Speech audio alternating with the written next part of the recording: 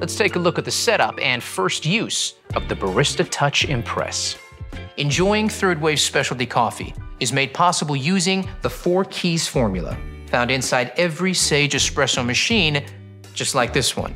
Full-bodied espresso with rich and complex flavors is created using the ideal dose of 18 to 22 grams of freshly ground beans, with a brew water temperature delivered at precisely 93 degrees Celsius, just like a commercial machine. You'll also need the right pressure during the extraction, and this time, bigger is definitely not better.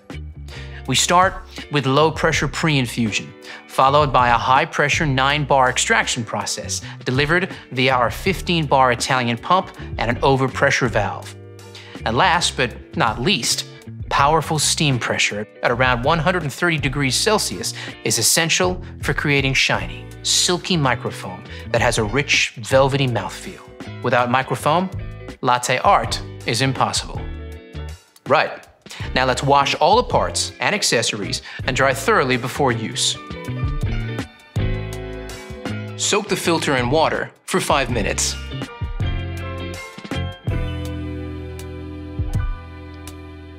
Pop it into the filter holder. Fit the holder snugly into the bottom of the tank and fill with cold water. Check your water hardness by dipping this test strip into the water tank. You'll use this info shortly. Place the water tank into the machine. Fit the bean hopper to the top of the machine like this, locking it into place. Choosing the right filter basket to match your brew will help achieve a balanced coffee.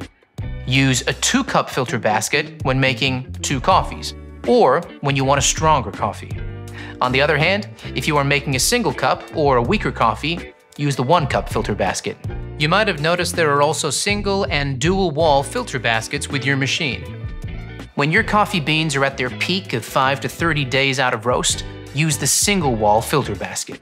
But if they're older than 30 days, or the bag is a best before or use by date, use the dual wall filter basket. Now, let's power it up.